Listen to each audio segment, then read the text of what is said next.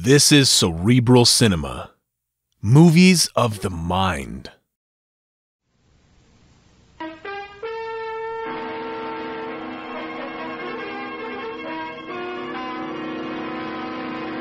Kreml Hair Tonic and Kreml Shampoo present the new adventures of Sherlock Holmes, starring Nigel Bruce as Dr. Watson and Tom Conway as Sherlock Holmes.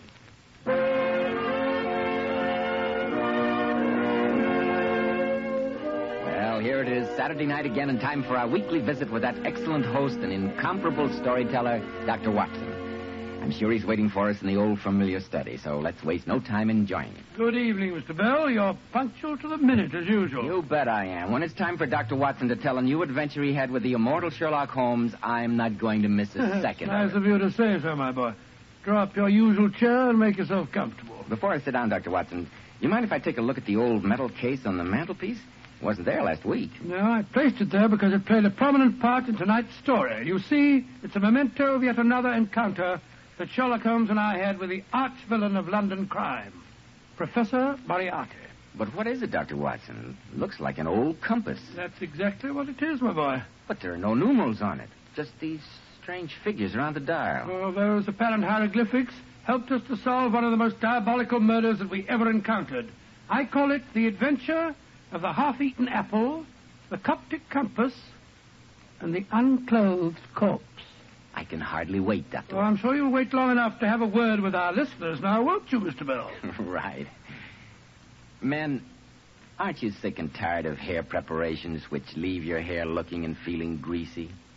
When you run your hand over your hair, does your hair feel sticky and dirty? Does grease come off on your hand? If so, then now's the time to change to Kreml Hair Tonic. The first thing you'll notice about Kreml is how clean it smells, how clean it looks and feels on your hair and scalp. When you use Kreml, you can run your hand over your hair. And honestly, men, it's a pleasure. Not a trace of that greasy, sticky feeling. Yet you can't beat Kreml to keep hair neatly groomed. You see, Kreml contains a special combination of hair grooming ingredients which is found in no other hair tonic. That's why it keeps hair in place longer, with such a natural, well-groomed appearance. So, men, let Kreml give your hair this handsome, clean-cut look which is bound to make a hit, both on the job and with the ladies. Kreml, Kreml Hair Tonic. Now, Dr. Watson, how's about the compass, the half-eaten apple, and the unclothed corpse? Well, Mr. Bell, the adventure began on a November morning shortly after the turn of the century. Holmes, seldom one to indulge in exercise for its own sake, had displayed a rare burst of activity and joined me in a stroll through Regent's Park.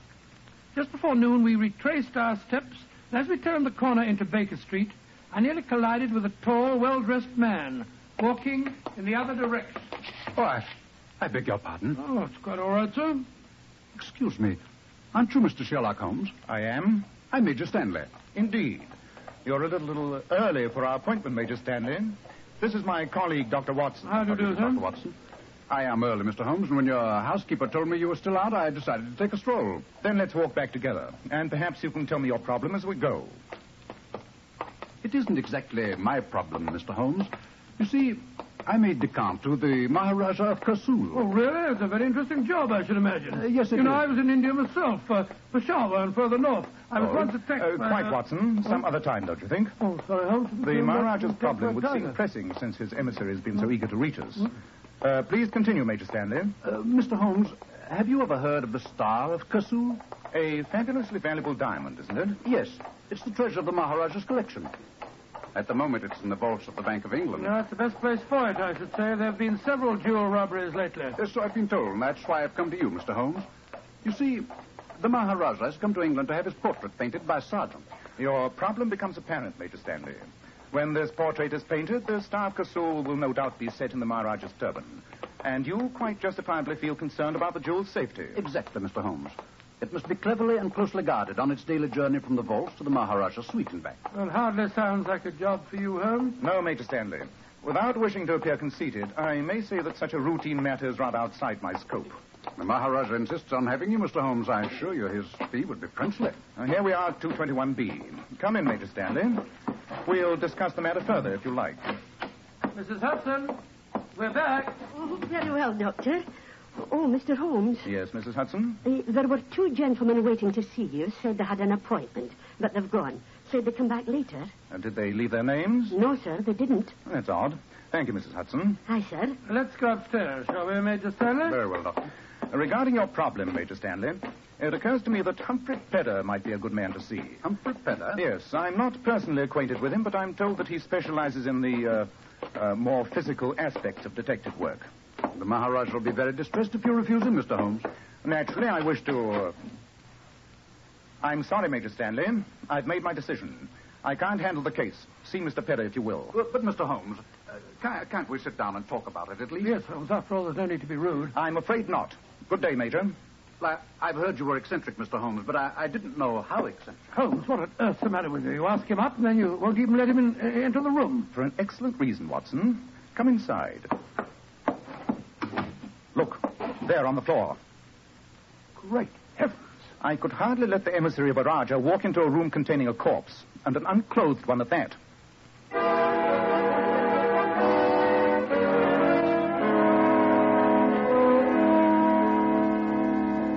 Lift the blanket off the face, Watson. Right you are, huh? There. Oh, Doctor, the poor man. Is that the face of one of the men that called here? Aye, sir, it is. Cover it again, Watson. I saw the other one leave, sir. He said his friend had already left. Oh, I never dreamed This that... one you saw leaving, was he carrying anything? A bundle, perhaps? No, sir, he wasn't. Could you describe him? Well, he was tall and thin, and he had a If high he was forehead. carrying no bundle, where are the corpses' clothes? There's no sign of them in here. What a shocking thing, sir. A murder right in your living room. Will I send for the police? Definitely not, Mrs. Hudson. And please keep this to yourself. Aye, sir. When a corpse is deposited on my own carpet, there's a certain point of honor in being able to present the police with a complete explanation when I do call them in. That will be all, Mrs. Hudson. All right, sir. What a terrible thing. Holmes, this is incredible. Why leave a corpse here, and why unclothed? The obvious reason to remove clothing would be to make identification difficult. Then how did the murderer get the clothes out of here? Mrs. Hudson said that he wasn't carrying anything. We have many other questions to answer, old chap. The knife wound in the heart gives us no clue, I'm afraid. But observe the singular collection of objects that are lying beside the body. Well, let's have a look at them. A railway ticket, a funny-looking compass. And an apple that has been bitten into. The corpse has protruding teeth. I bet you that he didn't make the bite in this apple. Holmes, these must be the murderer's tooth marks. If you're correct, Watson, our murderer is an extraordinary man indeed. Well, why do you say that? Because if you look closely, you'll notice the interesting fact that this bite was made by two sets of upper teeth.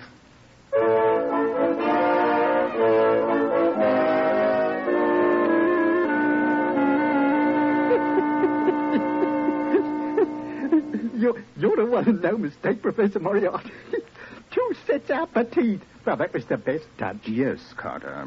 I must confess it was neat. Simple, of course. You start the bite with your upper teeth, reverse the apple, and conclude the bite. Yes, simple, but I trust also somewhat disconcerting for the great Sherlock Holmes. Our past encounters have given me an insight into his very unusual mind. I'd like to have watched his face when he walked in there, Professor. So would I.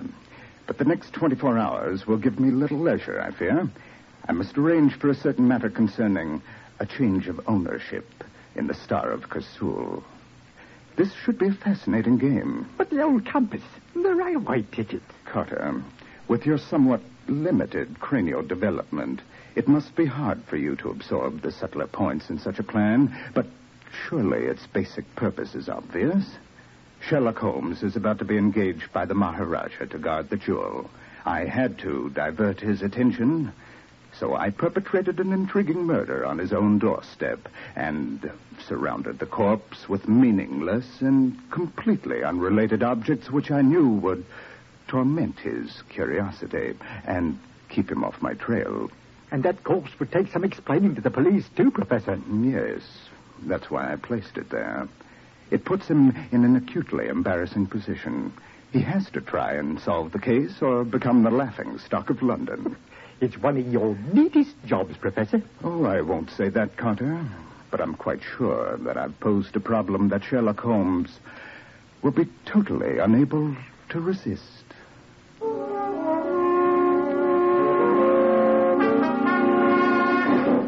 I can't resist this problem, Watson. No fee on earth could make me bother with the safety of a mere diamond when such a puzzle presents itself. On my soul, you talk rather as though you were settling down to a game of chess. You've got to solve this problem, Holmes, or else it's going to put you in a ridiculous position with Scotland Yard. And just think if it got into the papers. I shall reserve my imagination for the problem posed. The question of the apple is, of course, obvious. Well, I suppose all you have to do is to find a man with 2 sets of false upper teeth. Very simple. Quite. The only way such an imprint could be left is to take a half bite with the upper teeth, reverse the apple, and repeat the procedure. The only question here is, why indulge in such a bizarre performance? Well, whatever the reason, those are the murderer's tooth marks. Unquestionably. You notice the eaten portion of the apple has only just commenced to turn brown. The bite was undoubtedly taken in this room. But to identify teeth marks is a monumental problem and might prove insoluble. Let's turn our attention to the compass for a moment. Oh, I've never seen one like it. There are no numerals on it, no points of the compass indicated anywhere. Just a lot of funny little squiggles. Oh, no, Watson. Surely you recall the singular affair of the Coptic patriarchs? You overrate my memory, Holmes.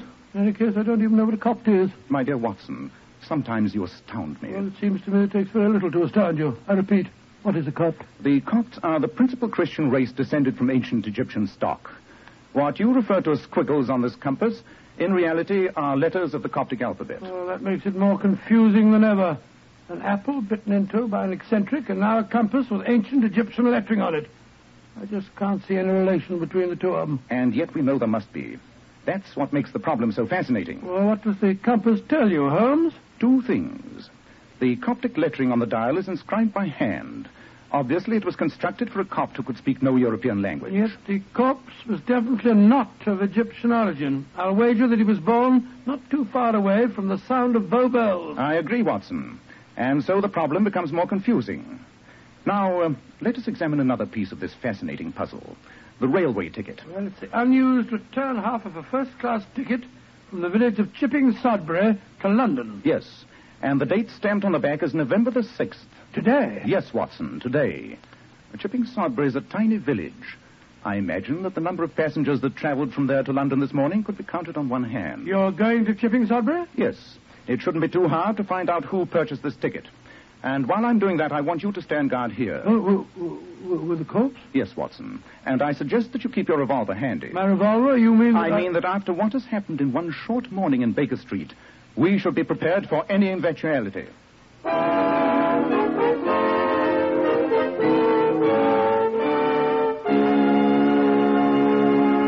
In just a moment, we'll see just what eventualities do develop. But first, if you're smart, you'll take better care of the hair you've got. And let me assure you, men, you can't use a better product than Kreml Hair Tonic. This highly specialized hair tonic contains a special combination of hair grooming ingredients which no other hair tonic has. That is why Kreml keeps your hair in place longer. Why your hair always has such a natural, well-groomed appearance, never greasy or sticky. And listen carefully to this, man. Kreml does lots more than keep hair looking handsome. A quick massage with Kreml stimulates the circulation of blood right in the surface of the scalp. Notice how alive, how invigorated, how clean your scalp feels. At the same time, Kreml removes loose dandruff. And if your hair is so dry that it breaks and falls, Kreml actually helps condition the hair by making it feel softer, more pliable. So, men, why be satisfied with a product which merely keeps your hair in place when you can have handsomely groomed hair plus all those extra advantages of Kreml? Buy a bottle as soon as possible at any drug counter. Kreml, Kreml Hair Tonic.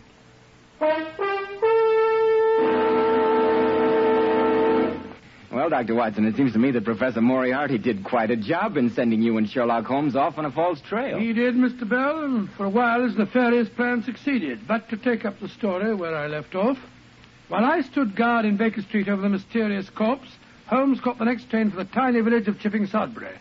He told me that after a talk with the village station master, he had no trouble in tracing the purchaser of the first-class railway ticket that we'd found beside the body.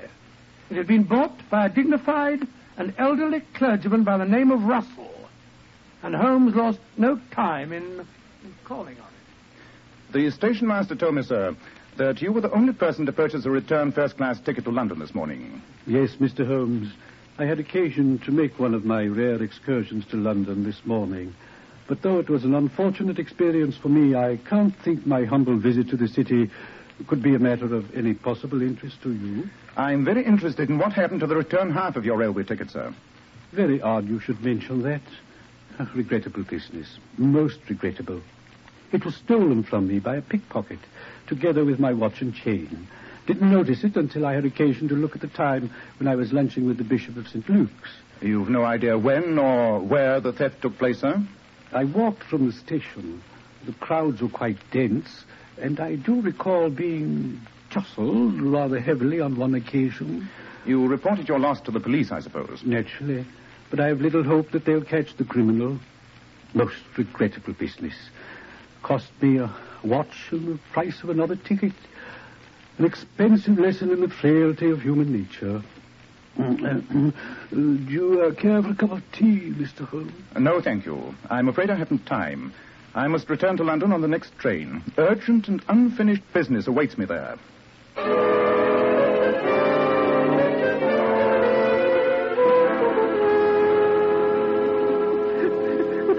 We followed Sherlock Holmes to Paddington Station, Professor Moriarty. Excellent. He caught the train for Chipping Sudbury, no doubt, Carter? Oh, yes, Professor. A fat lot of good that'll do him, even if he does find the old clergyman we pinched the stuff from. But it consumed valuable time. Time during which I can complete our plans regarding the Star of Kersul. Before midnight tonight, I think I can safely say that the jewel will be in our hands. How very fortunate that Sherlock Holmes has such a devouring curiosity.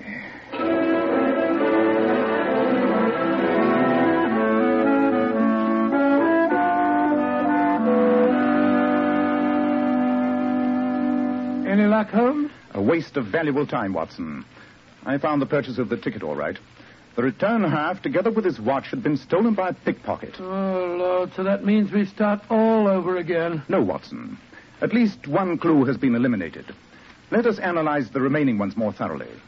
Now, the problem of the Coptic compass should next engage our attention. A call on the Egyptian embassy might prove illuminating. You know, Holmes, while you were away, I had a brainwave. Congratulations. It was connected with the missing clothes from the corpse. Where, I asked myself, where would be the obvious place to hide clothes? Why, in the clothes closet, of course. So I searched both our wardrobes absolutely thoroughly. They weren't there. Interesting, Watson. Of course, I'd already done the same thing. Oh, The problem of the missing clothes is still... Numbskull. Yes, Holmes? Why didn't I think of it before? What is it, Holmes? The special wardrobe that I keep for my disguises in the dressing room. Come on, Watson. By Jove, yes, I never thought of that. Perfect place for hiding the dead man's clothes. Let's see if there have been any recent additions to this Raggledy collection of mine. Costa's outfit. There's the clergyman's suit. You always made a surprisingly convincing clergyman, Holmes. And here's the unfailing passport to many a servant's back door. The stained and roughened worsteds of the English plumber. Yes, these patched and frayed ghosts could tell many a tale of... Hello. Look here, Watson. Plain blue suit in rather good condition. Quite. And it doesn't belong in my collection. I think we've solved the mystery of the vanishing clothes. The labels have been ripped out of the coat. Yes, and the pockets emptied. All possible identification removed.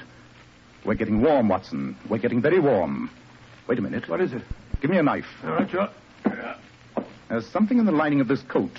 Feels like paper. Perhaps the murderer didn't remove all identification after all. Here you are. These scissors will do the trick. Splendid. There we are. Piece of paper sewn to the padding of the coat. Yes. Let's see what it tells us. Humphrey Pedder, 118 Montague Crescent, Knightsbridge. That's the private detective you were talking about earlier on today. Do you suppose that Pedder's the corpse? At this stage, Watson, I shall suppose nothing. We'll go to Montague Crescent and find out for ourselves.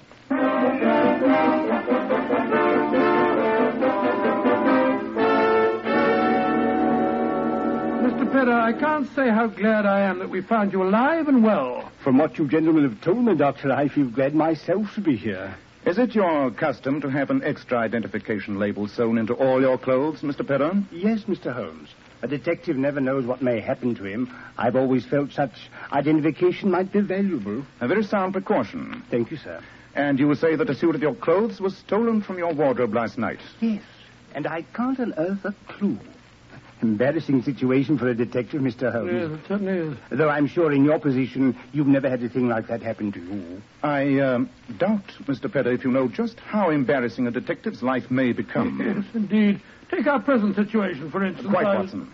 Mr. Pedder. I can't get a word in, Edgeworth. Did Major Stanley call on you today?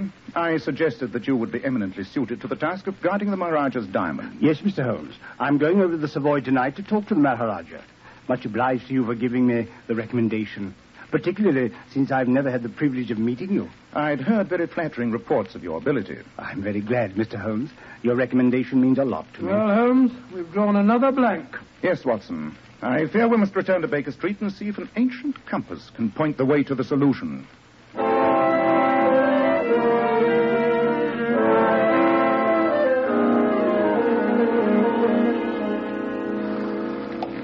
Where to, sir? The Egyptian Embassy in Grosvenor Square, Cabby. What, you're getting it? Jump in, Watson. I feel a blasted fool trotting around London with a Coptic compass under my arm.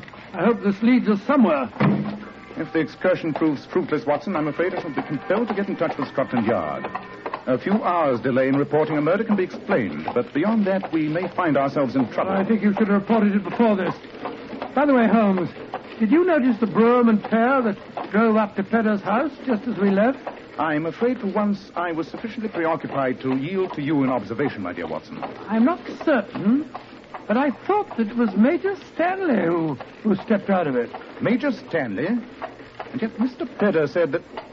But of course! What an idiot I've been. Cabby! Yes, sir? Turn around and drive us to the Savoy Hotel as fast as you can. What, you ordered it? But why the Savoy Hotel, Holmes? Surely the situation is crystal clear now, Watson. Just about as clear as porridge to me. The whole thing's a plot to fool me. Tell me, Watson, what is suggested to you by the combination of an unclothed corpse, a stolen suit, and a railroad ticket? Well, if I knew the answer, Holmes, I'd have given it to you this morning and saved ourselves a lot of trouble. The answer, Watson, is organization. A group of well-organized criminals who are able to perform these unrelated tasks. And who is the only person in London who can arrange for running the criminal gamut from murder to plain pickpocketing? Moriarty. Professor Moriarty? Of course. Remember Mrs. Hudson's description of our visitor? Tall, thin, and with a high forehead. And if you add organization and Moriarty to Major Stanley, the Maharaja of Kursul, and a portrait painter, the sum total should be apparent. You mean that you've solved the problem of the unclothed corpse? I mean I know precisely how Professor Moriarty intends to steal the star of Kursul. Faster, Cabby. There's not a moment to lose.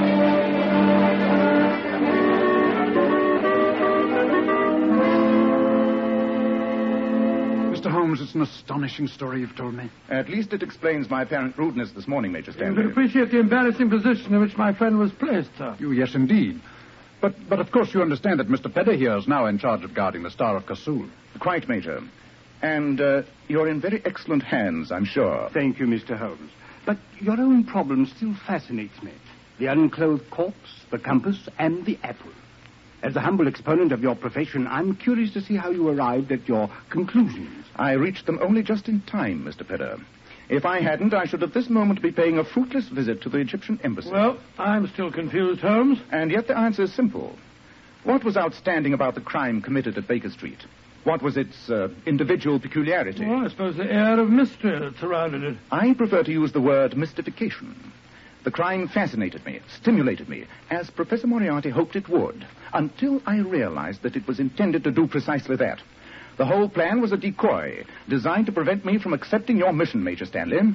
How could I accept such a commonplace job as guarding a jewel while such a fascinating problem was presented in my own living room? And the apple and the compass... Fictional clues that led nowhere, but were sufficiently challenging for the criminal to know I wouldn't be able to resist tracking them down. It's an amazing plot. And the railway ticket and the suit of clothes that was stolen from me were all meant to focus your attention elsewhere and away from the diamond. Exactly, Mr. Pedder. Well, Mr. Holmes, I assure you we're very grateful for the warning. Yes.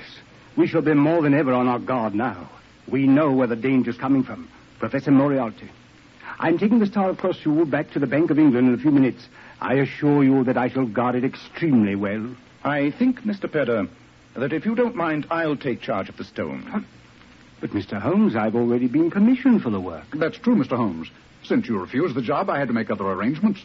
Mr. Pedder was your own suggestion for the assignment. Nonetheless, Major, I think the Maharaja will sleep much more comfortably if I take charge of the stone. Holmes, I don't think it's very ethical. After all, you did refuse to take on the case, you know. This is hardly a time for ethics, Watson.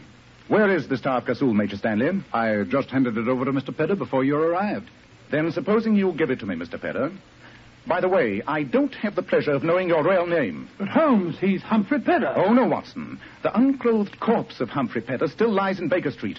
This is one of Professor Moriarty's most trusted henchmen. You're too smart for your own good. Look out, he's got a revolver. A little slow in drawing it. A beautiful uppercut, Holmes. Send for the police, please, Major Stanley. We have a prize catch for them here. Yes, Mr. Holmes. I can't tell you how grateful I am. I'll take the liberty of removing the diamond from the pocket of our recumbent friend. There we are. Behold, Watson, the Star of Kasul. What a magnificent stone. Magnificent. And yet one man was murdered for it. I only wish another might hang because of it. But Moriarty still goes free, and he killed Pedder. We'll catch him, Watson. We'll catch him. He is getting clumsy. If he'd noticed the credentials in Pedder's clothes, he would have been in possession of this bauble before the night is out. Instead of which, the evidence of this man here may help us to trap him. I hope so, Watson. But Moriarty inspires his henchmen with such loyalty that I doubt if he'll give us much help. The jewel is safe, our own peculiar problem is solved, and we've captured a prize villain. Next time, we shall capture the master himself.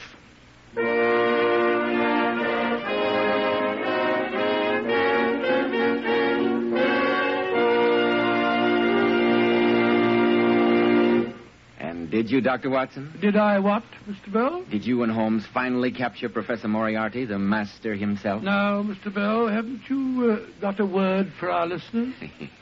Yes, I have. In just a moment, Dr. Watson will be back to tell us about next week's story. Girls, here's some advice from one of America's foremost beauty authorities, John Robert Powers. Mr. Powers tells his famous $1 Million Powers models to use only Kreml shampoo to wash their hair. And how right Mr. Powers is.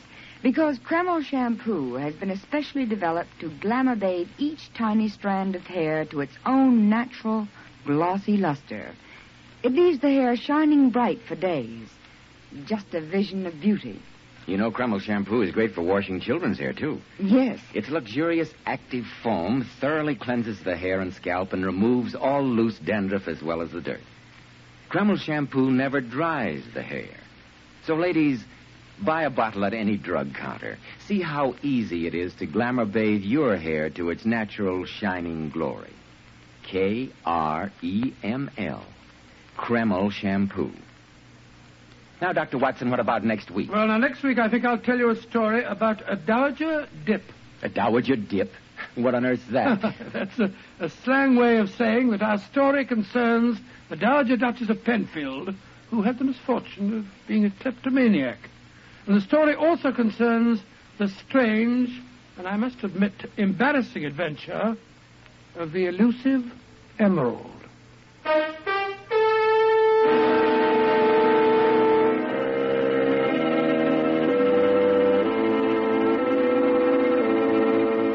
Tonight's new Sherlock Holmes adventure was suggested by an incident in Sir Arthur Conan Doyle's story, The Final Problem. Nigel Bruce appeared by permission of California Pictures. Tom Conway through the courtesy of Eagle Lion Pictures. This is Joseph Bell speaking for Kreml Hair Tonic and Kreml Shampoo, and inviting you to be with us next week at this same time, when Dr. Watson will tell us about the adventure of the elusive emerald.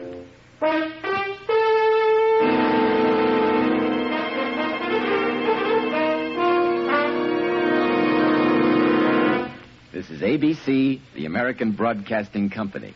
Many thanks to Cliff Thorsness for his excellent sound effects, and a deep bow to Inspector Lestrade, portrayed so wonderfully by Lou Krugman. The two episodes you've just heard, Murder by Moonlight, starring Basil Rathbone and Nigel Bruce, and The Coptic Compass, starring Tom Conway and Nigel Bruce, are a 1989 copyrighted production of 221A Baker Street Associates. The Sherlock Holmes stories and the characters of Sherlock Holmes and Dr. John H. Watson were created by Sir Arthur Conan Doyle and are used with the kind permission of Dame Jean Conan Doyle. This is Harry Bartell. Thank you for listening.